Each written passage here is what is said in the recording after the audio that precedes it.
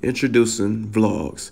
So in this vlog today, we're talking about Fishscale geckos, or are they Fishscale geckos? So I apologize, I accidentally deleted the unboxing video, but what we have here is what I thought was Geckolepis maculata. At least that's what I purchased, but what turned out to be was Geckolepis typica. Here is a video of the two older species. I purchased 3. I did not know what size they would be when they came in.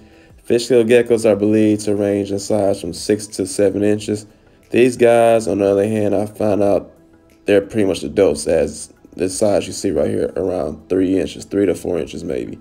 And these guys right here are AKA Grandidier's gecko, Grandidier's gecko, but that's like their common name. But they're not Fishscale geckos, but they are of the family. So some people might call them Fishscale geckos. They still somewhat fall under that category, but they're a different species.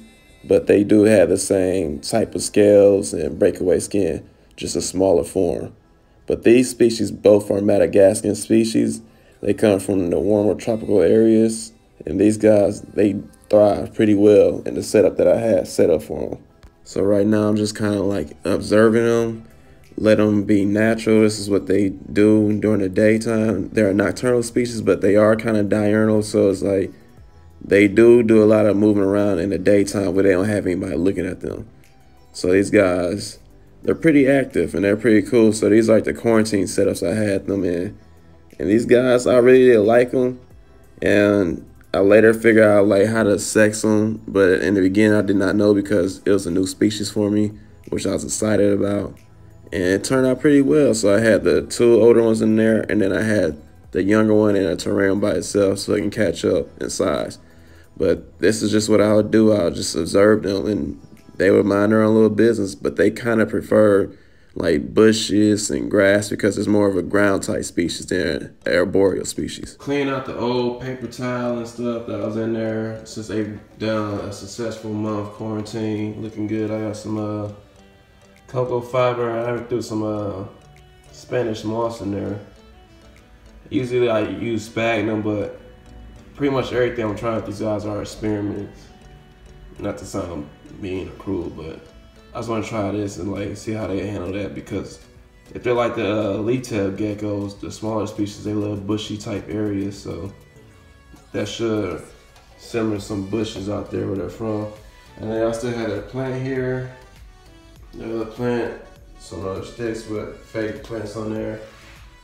The guys are in here, and this right here, it's a little colony group of some real tiny earthworms and isopods that I've been growing for a while, for a couple weeks, almost a month. I'm gonna go ahead and use this and put this in here with these guys and seed them. Because I was gonna put them in a larger setup, but they seem to be doing fine. They're actually gaining weight since being here. Like the scales and everything look good. So I'm gonna just pretty much make this a, I don't say forever home or a temporary home until the baby gets a lot bigger. Then when it's 3 of them, I'll upgrade them to a larger setup. But for now, we'll go ahead and set these guys up, and they're still in quarantine for another 30 days. And then we'll check back with them. I'll see what the weight looks like on the little one. And if it's like half the size of them, then I'll put them together. But right now, that's what these guys look like. Looking pretty good. Very alert, very active. I don't know how to really sex them too much. I'm kind of guessing, but I'm thinking this guy right here is like a male. You can kind of see the light. Yeah, I got all kinds of DVDs in the background. Yeah. Hold on, give me a sec. I don't know if there's a light.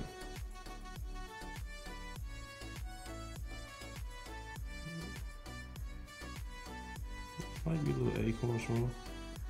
I don't know, but look at this belly on this one. I love these guys. But, so that's the size of that one. Yeah, I thought they got a lot bigger. I think they do get a little bigger, but I'm not really too sure. Yeah, I do recycle my containers. This is a container from a gecko I got from Northern Gecko. But yeah. So I'm thinking this one right here might be a female. And I think the other one might be a male.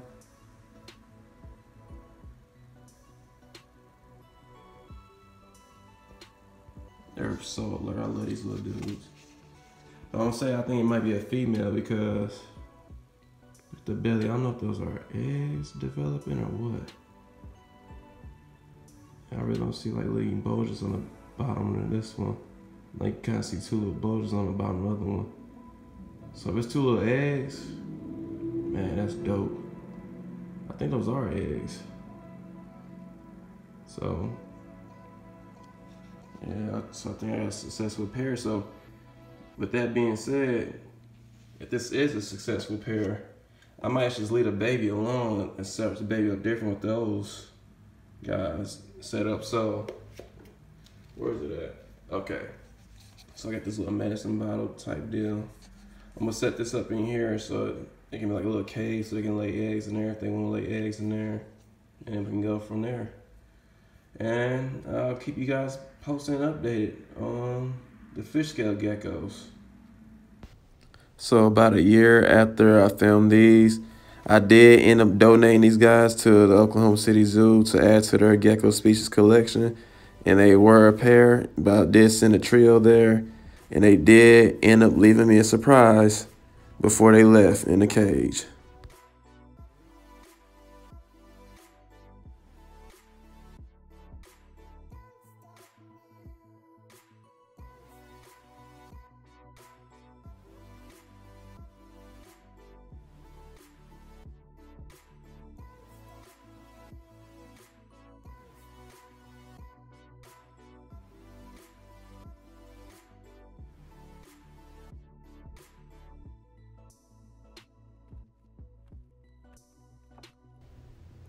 So here's the surprise they left me.